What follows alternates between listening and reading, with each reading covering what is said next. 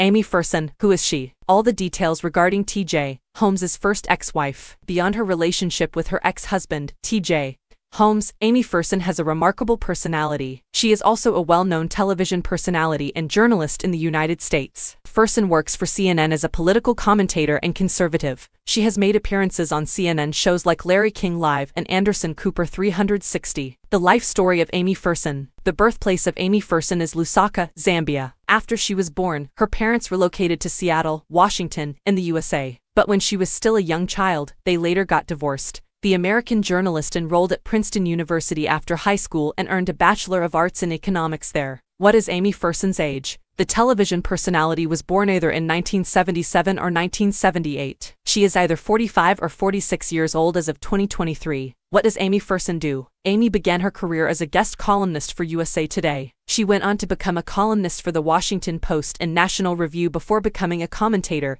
and presenter. She gained fame by hosting the MSNBC program Way Too Early in 2015 and 2016. She later relocated to CNN, where she now works as a political commentator and a conservative. Amy has made appearances on CNN shows like Larry King Live and Anderson Cooper 360. What is the wealth of Amy Ferson? The American journalist maintains a low-key lifestyle, and it is unknown how wealthy she is. However, News Unzipped claims that she has a $750,000 net worth. TJ Holmes, the ex-husband of Amy Ferson, is worth $7 million. Due to his prosperous work as a journalist and correspondent, he has amassed fortune.